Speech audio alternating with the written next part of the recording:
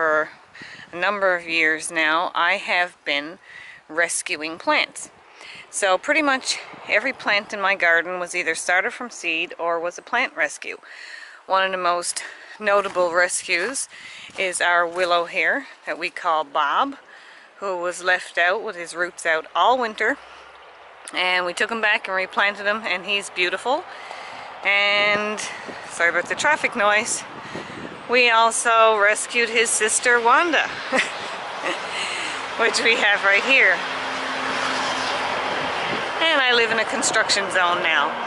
So yesterday when we were going for a walk, we found an old abandoned gravel pit where people dump off their garden waste.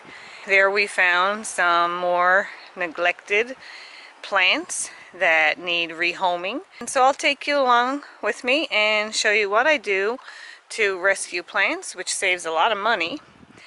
It's quite easy to do. You can have a beautiful garden from, you know, seed-grown plants, which are very economical, as well as roadside rescues. And these plants deserve a nice new home.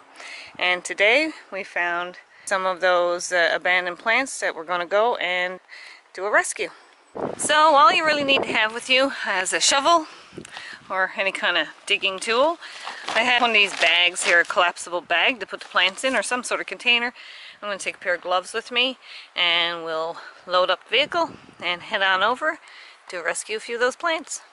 So as you can see, this is sort of a dump off spot for garden waste. People have grass clippings here and that sort of thing. And I was walking around through here. You can see straight ahead.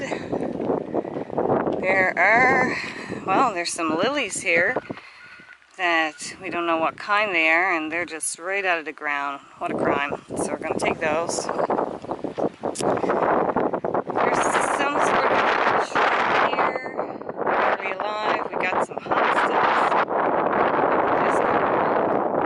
The roots are all out. I'm going to take that. It looks quite healthy.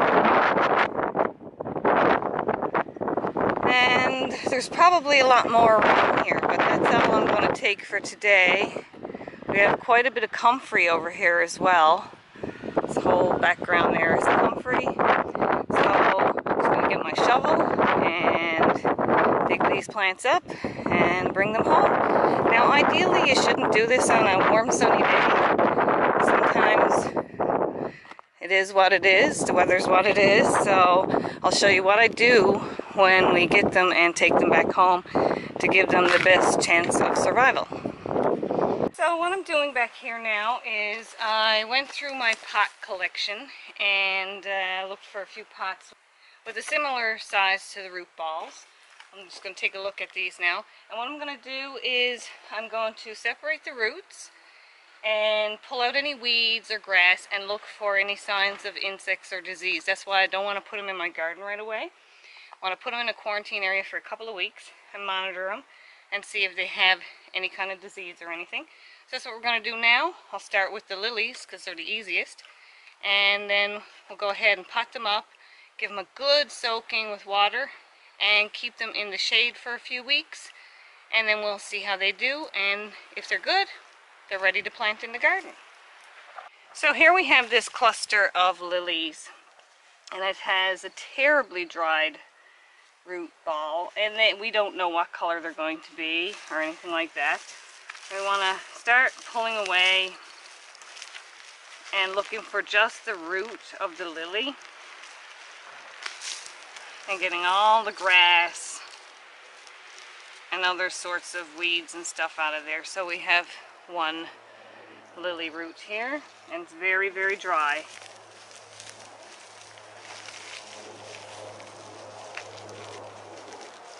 But all of my lilies came from the same situation as this. And once they're given a little TLC, they tend to come right back around. So just pull them apart. And we don't want any of that grass or anything in there.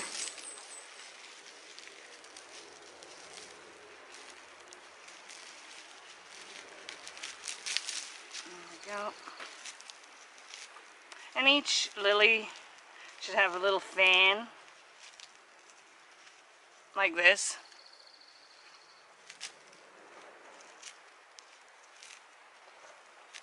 I'm gonna clean everything out of those roots, and just look how dry they are. What a crime. So this is going to take a little while, and if you pull off the top like I just did, just fine. Just keep the root, and the lily will grow back from the root.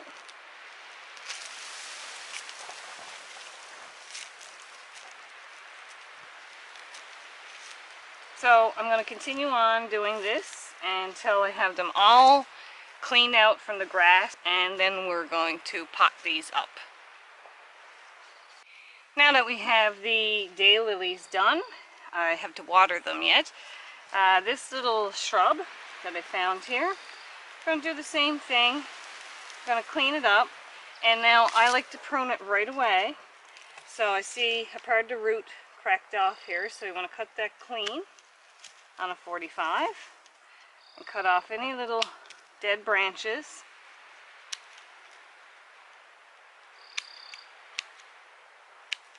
You could shape it too now if you wanted, but I'm not going to shape it. I'm just going to cut off what's dead.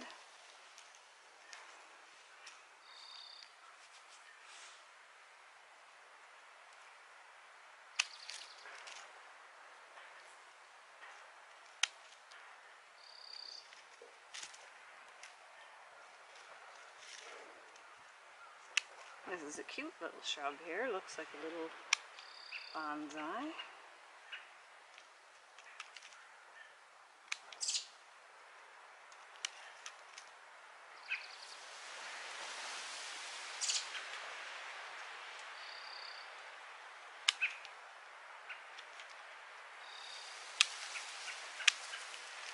Okay, so we got it pretty clean up here. Take this one off.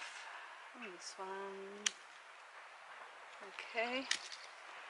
And now we're ready to pot this one up too, so I'll get some nice new soil and put it in a pot, and then we'll pot this little guy up as well. So this is just fresh from my compost. We want to plant him about as deep as his roots are.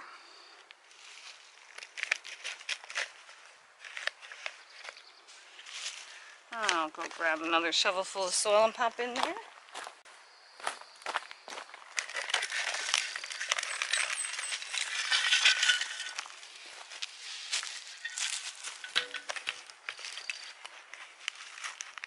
we go. There's a little earthworm there. You go back down there. Alright, number 2. Now, it's for the big hosta. This one's going to be heavy and difficult, so I'll probably do this one off camera, but I'll show you when it's all done. So here they are all potted up. Can you believe somebody just threw these away? Look at the size of this thing. So the next thing we're going to do is give them a good, very, very deep watering. We want to put lots of water till you see it flowing out of the bottom. You don't want to be too aggressive. This is my new, I don't particularly like this watering one. Here we go.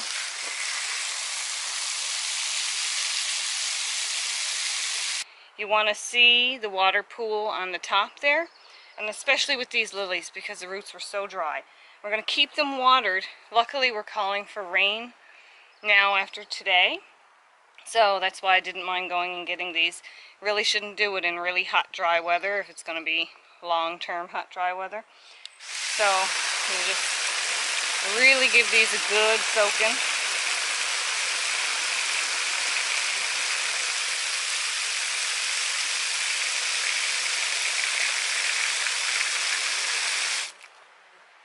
As long as the water percolates down, I keep tending to add a little bit more, so I see a pool a little on the top.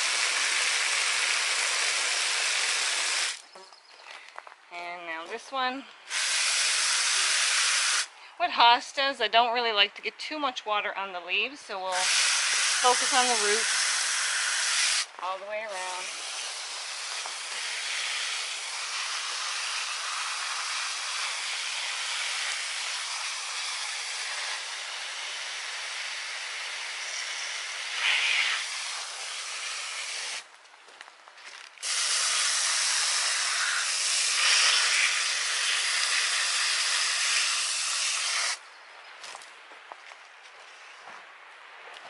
And there we have it. We had a beautiful morning rescuing 3 gorgeous plants that were just left and neglected in an old gravel pit, thrown out with garden waste. These plants would be very expensive to buy. I'm interested to see what color the lilies are going to be. Even if they're just orange or yellow. Still, you know, it's free plants for the garden. Didn't take all that much time. I mean, if you had to go to a garden center and pick up plants, it's a little bit messier. Such a waste to find these beautiful plants and you know, see them just, eventually someone else would dump more garbage on top of them. So now we have 3 beautiful plants here. In a couple of weeks, if all looks well with them, they will go into my garden. So thank you for joining me on this plant rescue. I've never really shown you one before, although I've told you that I do rescue plants, and I've been rescuing plants for 15 years. Pretty easy thing to do. And the same principle applies for native plants. You want to take them back into your garden and make sure they stay in the shade. Really, if you're looking for native plants, the best way to do those is to look at the plants that you like, remember where they're to, you can photograph them if you like, and then go back and collect seeds in the fall and then plant your seeds, so that way you're not tearing out native plants. But these are not native to the area. They don't need to be in a gravel pit, and now they can get a nice new home in my garden.